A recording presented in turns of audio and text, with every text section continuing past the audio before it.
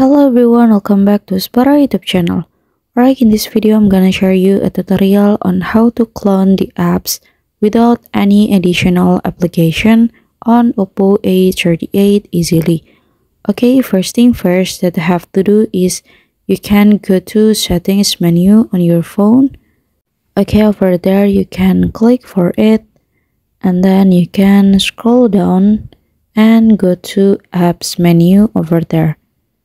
And then you can go for app cloner over there. You can click for it and then you can click on the application that you want to clone, and then you can click for create app clone like this and you're done. So now let's we check together. Okay, the dual apps is appear on the home screen like this.